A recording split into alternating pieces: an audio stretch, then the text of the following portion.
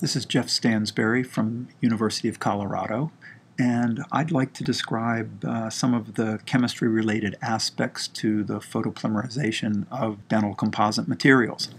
To provide a little context, the composites as initially introduced were two-part redox polymerized materials.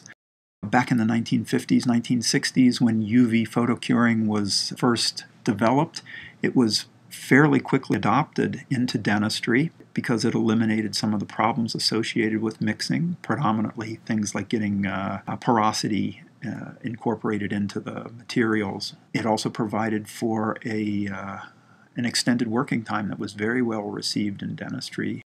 The UV lamps were not particularly powerful, and that was partly because there were concerns about the UV exposure to more powerful lights, and a consequence of that was the depth of cure was an issue. So shortly after visible light initiated polymerizations were developed, they too were adopted into dentistry and very quickly became the industry standard for the polymerization of dental materials.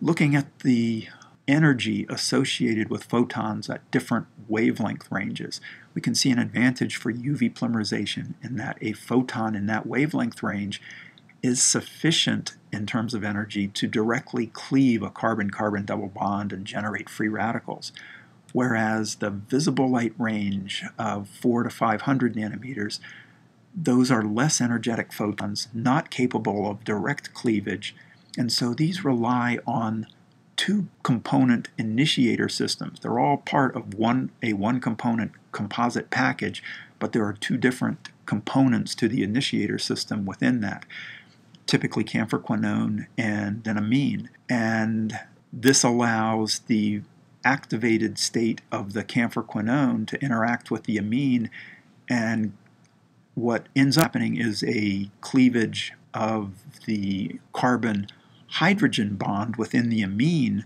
to give the initiating radical.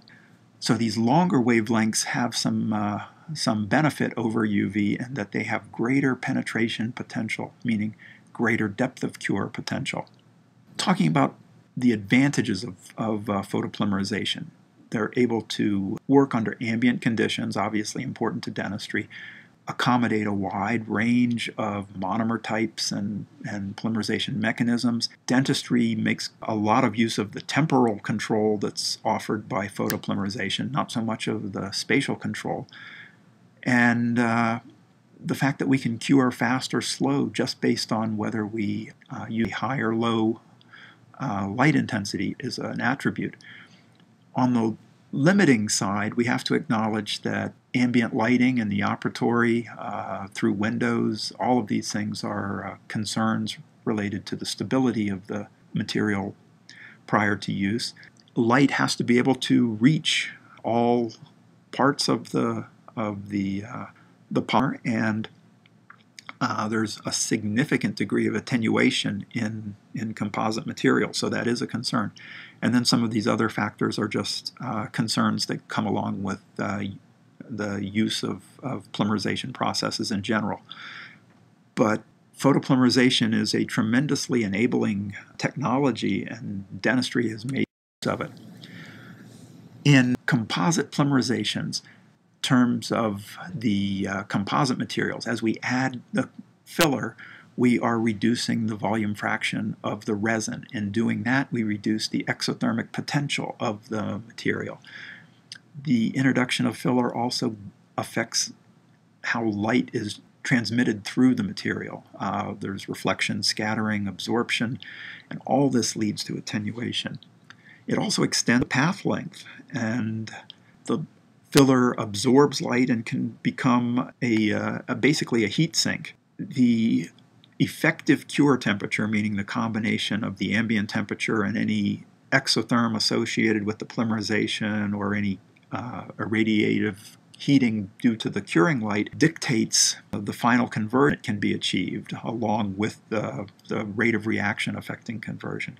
Polymer properties, and I'll highlight refractive index here, change considerably as you change from a liquid monomer to a glassy solid polymer. And obviously a change in refractive index in a material that's being photopolymerized can affect the photopolymerization.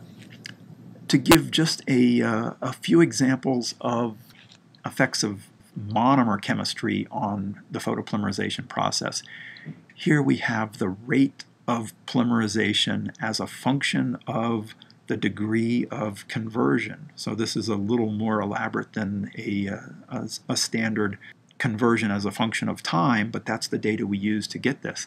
And what this is showing, the blue line at the bottom, is a homopolymerization of bis-GMA.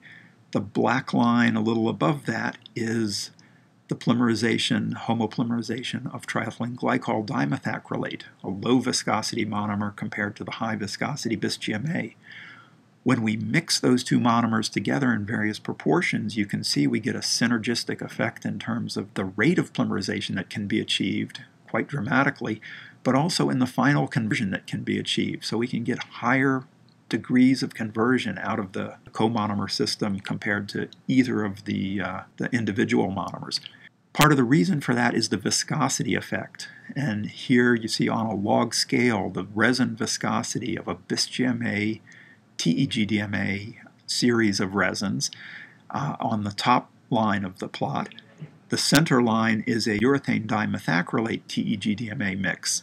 And if we take this a step further, we can then look at polymerizing each of these different compositions, and we'll see here again a difference, inherent difference in the maximum reaction rate potential for a given monomer, but we also see that there is an agreement here in terms of an optimum viscosity that gives the highest rate of polymerization within any of these systems.